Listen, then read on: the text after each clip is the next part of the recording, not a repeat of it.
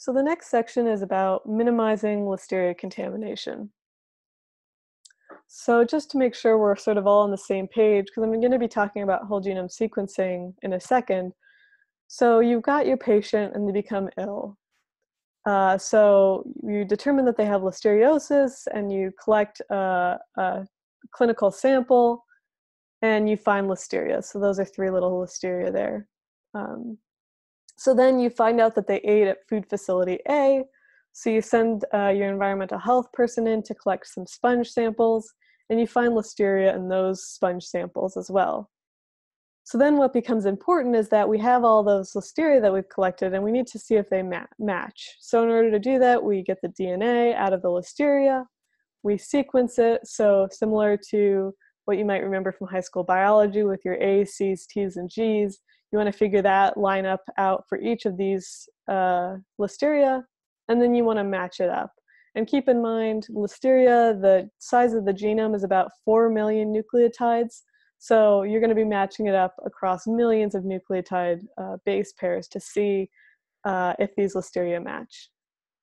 So I've got just a short segment as an example of the 6 listeria that we collected in this example.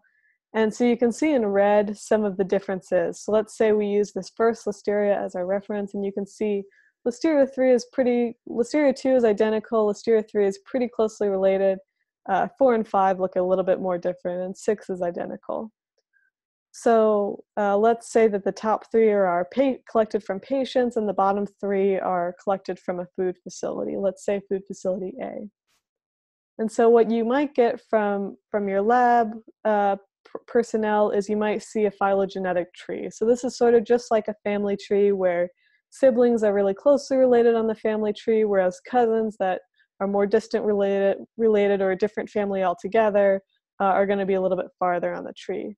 So in this particular example, it looks like the 3 patients are pretty closely related, and they look like they're pretty closely related to the listeria that was found in facility A on the floor. But there was other listeria found in this facility that seems to be unrelated. So one in the drain and one at a floor wall juncture. Another way you might see this information displayed is in what's called a SNP matrix, so a single nucleotide polymorphism. And this just gives you the number of differences between the listeria. So lower numbers mean that they're more closely related. So the other listeria found at food facility A does not appear to be related to the first 3 patients or the isolate number 3 from food facility A.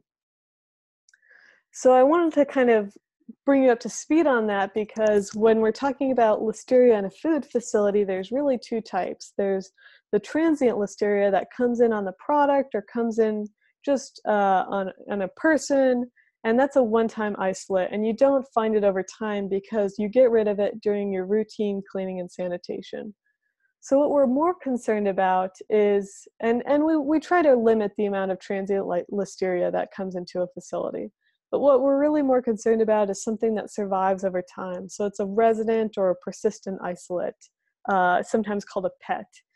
And what this means is that it's repeatedly found in sampling, meaning that something is going wrong with cleaning and sanitation, and it's living in what's called a niche and able to survive, proliferate, and recontaminate food over time. So what we might see is a deli case, for example, or a deli slicer. So let's give an example in context with a deli. So let's say you've got your deli area over here, your walk-in cooler back here, and maybe you have a few other sort of high-risk foods that you need to investigate. So here's an example. You've got your sites along the left side here, and then the sampling months along the top here. And so this is real-life sampling data from a deli. So you can see here, NT means not tested. The little dash means that it was tested, but it was negative. And anything with a color in it means it was listeria. And if 2 colors match, it means it's the same type of listeria. So for whole genome sequencing, we can get really good at figuring out if 2 listeria are the same. So for this particular deli, when we went in April, we only found 2 positives, but they were both the same type of Listeria. So one was in a floor wall junction below a 3-basin sink, and another was in the cold room on the wall. So sampling was done again in May, and you can see again we have the same site positive with the same Listeria. So it looks like either Listeria is able to survive there over time and avoid cleaning and sanitation, or it's reintroduced to that site. We also have, for the first time, a floor adjacent to the drain. In June, we have a couple of more that turn up positive, a cartwheel and a trash can. In July, you can see that, first of all, more testing was done, and it looks like this particular type of Listeria is all over the place.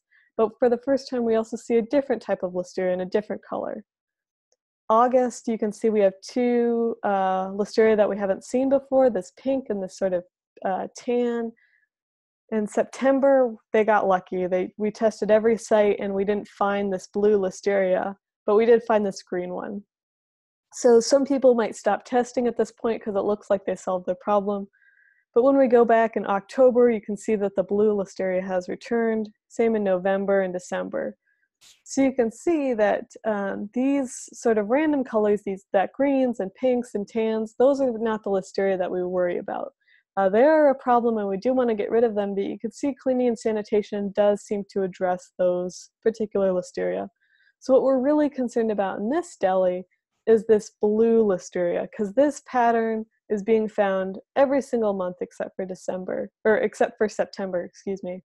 And it seems to be all over the place. So this is definitely an issue in this facility. So when I'm talking about a persistent strain, you could see in this last example that this Listeria was surviving over several months, and I wanted to remind you that it can survive over several years. So we had a deli turkey meat outbreak in 2000 where there were 29 cases, and with whole genome sequencing, they realized that there was actually an additional case in 1988 that was tied to the same food facility. So you can see over time, this Listeria was able to survive and actually cause essentially 2 different outbreaks. Another example, so this was in the US, the soft cheese, this was in Switzerland, and it was actually a seasonal cheese, and there were actually 122 cases between 1983 and 1987. So surviving over time, despite being a seasonal food and despite having the summers to shut down production and dry out a facility, it was still a problem over time. So where does Listeria hide then? If it's able to survive over time, how does it do that despite cleaning and sanitation? So I'm going to be talking about growth niches later in this presentation, but I just sort of wanted to give you an idea of an example. So here's a roller on a conveyor belt, and what happens is this conveyor belt gets cleaned during cleaning and sanitation, but this roller does not, and it's actually hollow inside. And so when you take these apart and actually look inside, you can see that they're not actually getting clean. So a big part of cleaning and sanitation should be disassembly of uncleanable equipment so that you can get inside and get the Listeria out and kill it and prevent Listeria from surviving over time. In order to test for those, you need to do sampling, and so we recommend a couple of different sampling devices. Either a lot of health departments use sponge sticks. We tend to recommend sponges with gloves. These are a little bit trickier to use because you have to use new gloves every single time, whereas a sponge stick, you don't need to wear gloves, you just need clean hands. But we recommend if you use either of these that you get the kind with the neutralizing broth so that it can neutralize any sanitizer that you might pick up with your sample. So the reason why we recommend sponges over sticks is because when you get these smaller areas, a sponge stick can't really get inside of these smaller areas, whereas a regular sponge, you can actually fold it up a little bit and get it into the smaller areas, and it has a larger surface area. Another thing to be aware of before you go out sampling is to communicate with the lab. So you need to know their capacity, how many samples they can handle. You can't just go out and take 100 samples and hope that they can process all of those. You need to know what types of samples they can handle. A lot of agencies are getting their labs to switch over to be able to handle sponges just because they're so much better at detecting Listeria and picking it up. You need to communicate the importance of using sponges. So if your lab tells you, no, absolutely not, we cannot use sponges, it's really important to communicate to them how vital they are, just because they're much more likely to, and sponge sticks too, they're much more likely to pick up Listeria than, say, Q-tip swabs, for example. And you need to communicate with the lab that the lab can have the right media on hand. So you can't just dump 100 samples on them on a Friday and hope that they have the materials they need to process them. And so this will really increase turnaround times. So basics of swabbing: you want to find places where pathogens are likely to persist. You don't want to swab flat surfaces. You want to swab 3 to 4 hours into production if possible, after the equipment has been running and shaking and things like that. Use pressure and squeeze the sponges into the right places. Make sure you look underneath things and turn things over. It's amazing how often I'll walk into a facility and there'll be a table that looks shiny and clean, and then you look underneath and it's just disgusting, as if it's never been cleaned before. You want to go until you get stopped. So if you can go underneath and behind equipment, just remember, if it's difficult to get to, it's difficult to clean. And don't be afraid to get dirty. I think I've got a picture here. So your knees should definitely look like you've been on the ground collecting samples after you've done that. And remember to dress warmly. A lot of facilities that have Listeria issues are actually refrigerated. And because of that, you want to be able to really spend time to get the swabs done and do them well. And you're not going to do that if you're really, really cold and you want to get out of there as soon as possible, especially when you go into coolers and freezers and things like that. And just a reminder, a lot of the topics I'm covering today really could be their own webinars. So if you want to learn more about this, either check our website or let me know. And this is recorded again if you want to go back to some of these lists. So when you're thinking about swabbing, there's really 3 approaches. So for food facilities, they're really going to have more of a routine environmental monitoring program. So they're really going to test all over. They're looking for Listeria because they want to actually get rid of it, but they're really also going to be making sure that they're getting a lot of samples over in the finished product and some of the drier areas of the facility, just to make sure that their control programs are working and their traffic patterns are working. For public health agencies, their approaches might be closer to an inspection and investigation. And so their sponges are really going to be focused in the areas that are either have the highest likelihood of being contaminated, and the areas that are at the highest risk of contaminating product. So when you're thinking about a surface like this, it's easy to think about swabbing like a 1 foot by 1 foot area, but we really discourage that, because when you're told to do 1 foot by 1 foot, you sort of pick a side here, and get your 1 foot by 1 foot. But what we really want is, you want the place that's most likely to be contaminated and most likely to survive cleaning and sanitation. And so in this picture on the right, that area is really the crack in between these 2 surfaces.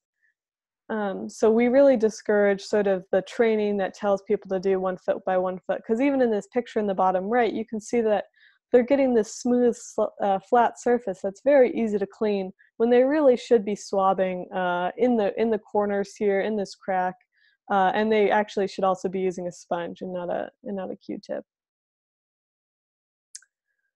So when you're selecting sampling sites, it's helpful to know the pathogens. So for example, we're talking about Listeria. So Listeria really likes cold and wet environments, whereas if you were swabbing for Salmonella, they really like the drier environments. Although they can, Listeria can survive in drier environments and Salmonella can survive in wet environments. So that's not a hard and fast rule. You want to identify potential niches, and remember to keep your eyes open and look everywhere, including up. So look to see the ceiling, for example. Is there condensation? Go inside of freezers, cold rooms, and remember that dirty is not always better. Sometimes you'll see something really muddy and you want to sample that, but oftentimes there's other organisms that are going to outcompete Listeria. So things that don't look that dirty but are still sort of a crack or a crevice might be your best bet. So where to sample, things like drains, floors, fatigue mats, drip pans. Again, we're recording this, so if you want to come back to these sort of examples, you definitely can. So I'll take you through a few pictures. So this is an example of a fatigue mat. For OSHA purposes, it's often nice to have these thick rubber mats because then your employees can stand on these, and then it's going to reduce the pressure on their body for standing for long periods of time. But from a Listeria perspective, these are actually a huge issue because Listeria actually goes and lives in the middle of these mats, and cleaning and sanitizers can't get to them. So what happens is even though you soak this whole thing in sanitizer, for example, as soon as you put it back out on the floor and you have a 185-pound person step onto it, all of the Listeria squeezes out. So we actually had a food facility where they had these mats and they were constantly coming up positive, and no matter what they tried, they couldn't seem to get them clean. So they ended up tossing out all of these mats and buying orthopedic shoes for all of their employees. And what happened was they never actually found they stopped their persistent Listeria problem by throwing out these mats. Here's an example of a floor wall juncture. You can see that this one isn't really flush with the floor, and there's actually water getting underneath here. So this is a great place for Listeria to hang out and a really tough place for cleaning and sanitation to be effective. So this is another good place to sample. Here's an example of a squeegee. Foam squeegees, sometimes facilities like them because they're cheaper and they sometimes work a little bit better, but as a result, they're a great place for Listeria to live. So we really recommend rubber squeegees, and even those, they can become cracked and damaged, and a great place for Listeria to live. Here's an example of a food facility where they had caulking along the wall, and it wasn't done very well. So if you zoom in, you can see it's sort of rough along the edges, and another great place for Listeria to hang out. Brushes are another good example. These are actually hollow inside, and then you've got the brush bristles going inside, and it's almost impossible to effectively clean these. So these are another good example. Here's another example of brushes. This one actually has something literally growing out of it. This is a brush that's actually used for the wash process for a cheese rind. These are also, again, very difficult to clean.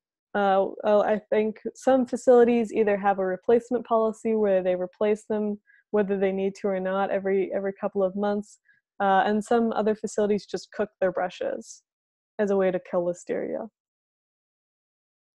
Anytime you have sandwich junctures, either with the floor or within equipment, that's another great example of how Listeria can get into these niches, but cleaning and sanitizers cannot. Here's an example of a drain. So this drain actually came up positive when we went to go and sample it. We actually sampled this pipe as well, and that was also positive. And maybe some of you have already noticed that there's a dead end at the end of this pipe. And dead-end pipes in food facilities are really a no-go for several reasons, but basically you've got sitting water in here and who knows what else, and this is going to be a great place for Listeria to hang out. Additionally, you might see that when this drain was built, it looks like they overcut the flooring, and so you've got a nice floor crack here as well where Listeria can hang out. So all of these are great sampling sites. A lot of times we get asked, should we even sample drains? And the answer is yes. So drains are an easy way to really capture the whole room, because chances are if something's in the room, it's going to get hit with water, and then that's going to drain, flow into the drain. So that's a great place to start. Many facilities also have practices in place where you can, for example, high pressure hoses, and that'll allow bacteria to get from the drains onto the other pieces of equipment. So there's also the possibility that a positive in a drain will actually make it out of the drain. Here's a picture of myself and my colleague. We actually were in a fruit packing house, and we saw this drain, and when we first saw it, it actually looked like it was sealed into the floor. And when we tried to lift it together, we were actually able to lift it off. So this is us taking the cover off. and this is the inside. And so this is in a food facility, and you can see this drain is very deep, pretty old, and it's got that nice pipe sticking out. So we actually were able to take several samples in this drain, and it takes an effort. So this is a picture of me actually collecting the sponge. And so when I said earlier that you might have to get dirty in order to collect your sponge samples, I really wasn't kidding. You know, when you're collecting samples, that's not the day to be wearing a nice white coat. So I'm going to talk for a second about delis and retail. Here's that map again. So you're again, same idea. You're looking for places that are difficult to clean. So for example, deli cases, deli slicers, deli sinks, things like that are all going to be good sites to check. Cold storage rooms are another, whether you're in a food facility or you're in a retail environment, cold storage rooms, floors, shelves, and then the seals around the doors are great places to check for Listeria, and squeegees again.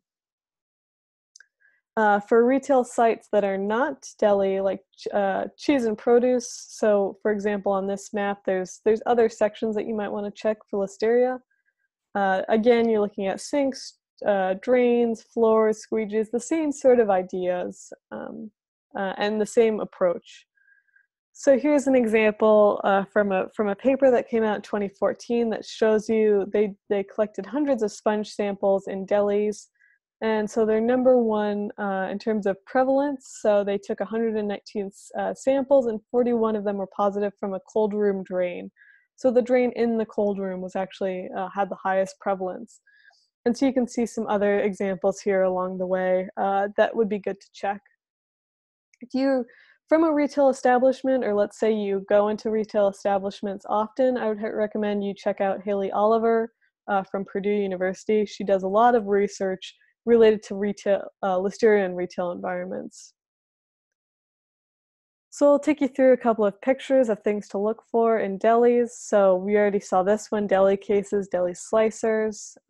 Here are some more from deli cases, and you really want to go down into the coils, into the fans, and really get to the places that aren't getting cleaned, that aren't really being disassembled appropriately. Here's a few more examples. Remember to go behind the deli counters, underneath tables, underneath sinks, behind shelves. A lot of times when you go into retail environments and restaurants, the equipment in there is actually designed to be moved around, so it's really light. And you can actually pull tables and stoves and things away from the walls. And that's great for sampling, so don't be afraid to move stuff around as long as it's safe. The other thing to keep in mind is that because they're so easily moved, they're actually oftentimes hollow. So think about hollow legs in these environments and Listeria living there, and maybe collect some samples there as well. Here's just another example of what I'm talking about there. You can see the slicer, the 3-basin sink, just a lot of different areas where Listeria could be hanging out. Here's another example of a sink. So if you want to get a sample here, you're definitely going to have to get onto the floor to actually get a good sample. And again, look at the legs here. Think about, are these hollow legs? Should we collect a sample at one of these legs? Here's a cold room. Cold rooms are another great place to sample, as I mentioned earlier. You know, on the floors, look for condensation, and definitely get the seal around the door of these cold rooms, and in the handles too. These aren't getting cleaned. More examples. I think this is a drain on the right, and you got a floor wall juncture on the left. Just other great places to sample.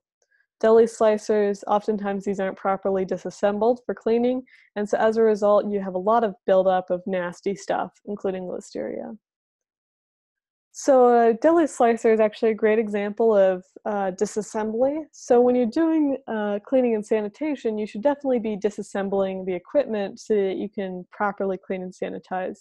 What this means is that to do sampling really well, it's actually helpful if you're able to disassemble a little bit. So if you're having trouble finding Listeria in an environment where you think it might be an issue, you might want to take it apart. And so oftentimes the establishment will actually do it for you because they know how to do it, but sometimes you have to do it on your own. And so you'll have to check with your local health department or local agency to see if you're even allowed to take equipment apart, because some agencies don't allow that. But if you are, And sometimes it's just helpful to know, what's involved with taking something apart. So this is my colleague Alexa, and she's taking apart this deli slicer. And you can see that there's a lot of different parts. She needs a couple of tools in order to do this appropriately. And there's luckily we had pictures, so we knew how to put it back together. So that's also important. You don't want to put it back together incorrectly. You have to be careful too. So this, for example, is the blade of the slicer. So you want to make sure that you're being careful if that's involved. There's actually a special tool for removing this. We didn't have that at the time, so she just had to be careful. Or sometimes you have the chainmail gloves that you can use as well. Again, this is just an example of disassembly. So even though this was actually a deli slicer that was in fairly good condition, you can see that there's still some buildup going on inside the deli slicer where it's just not getting as clean, and that's a great place for Listeria. Look underneath equipment too, because you sometimes forget what could be going on underneath pieces of equipment. So you can see here, even though it looked like one piece of equipment, it's obviously made up of several pieces. So these are all things that you might want to sample during an outbreak investigation or during routine sampling. So when you're following up with a facility, a lot of times we get asked what to do if they find a Listeria in a facility, but it doesn't match the outbreak strain or doesn't match a human case. And so what we tell people is that the facility still needs to deep clean and sanitize and re-swab to confirm that they got rid of it. But it doesn't necessarily mean that you need to shut down the facility. Because most, especially delis, a lot of delis have Listeria, a lot of food facilities have Listeria. And what's important is that they get rid of the stuff that's surviving over time. So you might be more concerned, for example, if they have a lot of Listeria, even if none of it matches, or if they have Listeria in high-risk places, so like food contact surfaces, then you might want to be a little bit more proactive in your follow-up. But if they have one or two Listeria in low-risk areas, let's say a drain, and it's not matching the human case, then it's not, let's shut them down until we figure this out. It's not that. So